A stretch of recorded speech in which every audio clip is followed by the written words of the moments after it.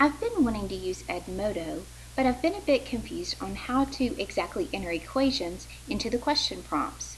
This weekend I found a web equation converter that actually takes my handwriting and transforms it into a script that can be displayed correctly in Edmodo. Let me show you what I'm talking about. If I use my mouse and just write an equation like x plus 5, or absolute value of x plus 5,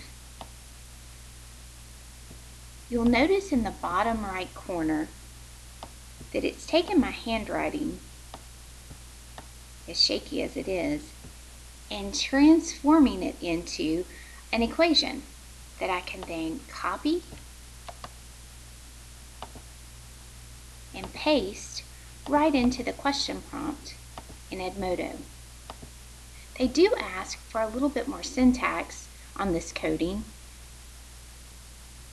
I need to put a bracket, the word math, close the bracket at the front of the equation, and a bracket with a / math at the end of the equation. Then I'm able to type in answers.